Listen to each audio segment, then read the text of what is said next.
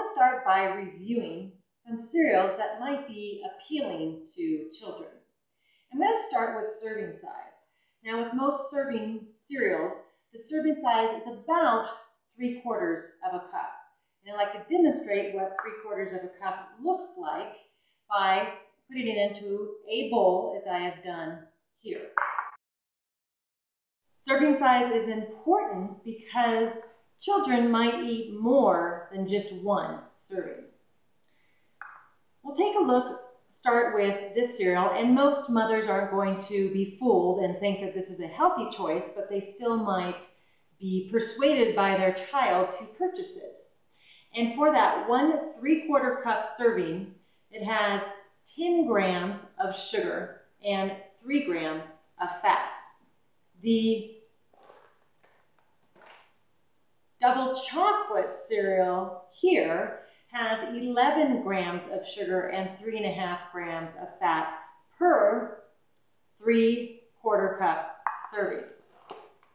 Now, what about something that might seem a little bit healthier, like a shredded wheat type cereal?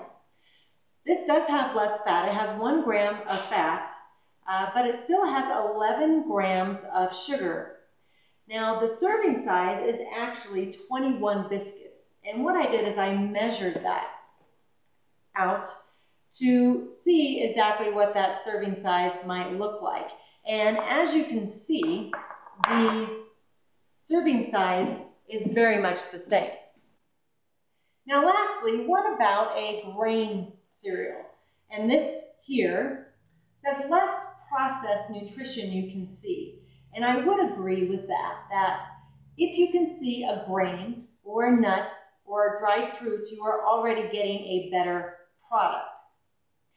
But in the cereal, there are 4 grams of fat and 13 grams of sugar per 3/4 cup serving. To the credit, there is 5 grams of fiber. And I have to mention that because there is dried fruit in here, there's going to be some naturally occurring sugar. So it's not all added sugar. So the sugar in these cereals ranges from 10 to 13 grams per serving. To put that into perspective, we'll take a look at some cookies. And 1 serving of these cookies is 2 cookies. These have 9 grams of sugar. So every single cereal I just showed you has more sugar per serving than a serving of these cookies. Another popular brand has 11 grams per serving.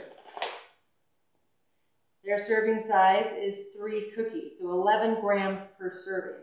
Again, about the same as each of these cereals that I have shown to you today. The one difference, you'll definitely find more fat within the cookies than in the cereals. Another point I'd like to make with the cereals is what's listed at the top. Although we look at Reese's, when we think of Reese's peanut butter cups, most people aren't thinking of something healthy. But if the top of the cereal is going to say with whole grain as the first ingredient. So that appears on the top of a lot of sugar cereals. Good source of fiber, made with whole grain. So that is something that can be confusing when the child is seeing the Crave double chocolate and the mother is seeing whole grain and fiber. And it's important to look at the ingredients. And we'll take a look at the ingredients, and I'm going to read them out to you for this cereal. It says first ingredient is whole grain, and it is. It's whole grain corn. But what's the second ingredient? Sugar.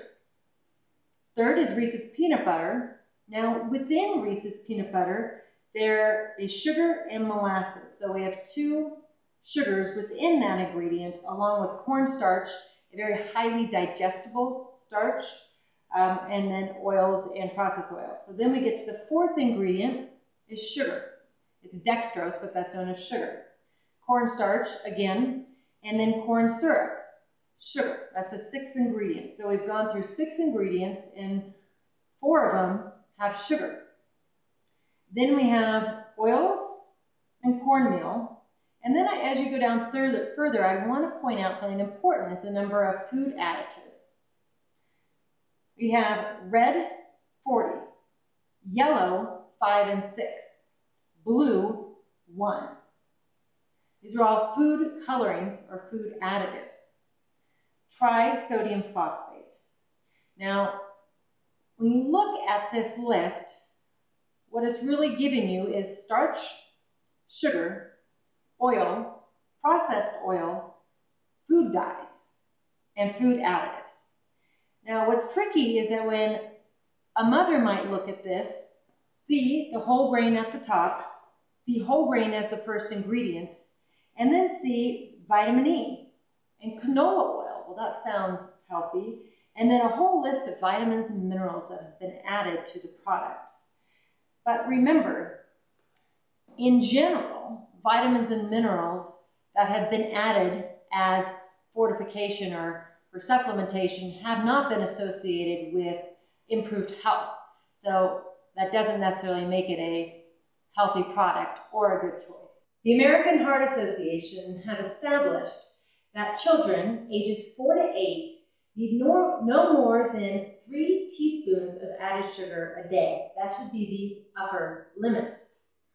1 teaspoon is 1 sugar cube. 1 sugar cube has 4 grams of sugar per teaspoon. The cereals that you see here all have a serving size of 3/4 cup, which is shown in that black cup below. That's 1 serving, and each of these cereals has 10 to 11 grams of sugar, and that's added sugar per serving. That means that they are almost at 3 teaspoons, so 3 of these per serving.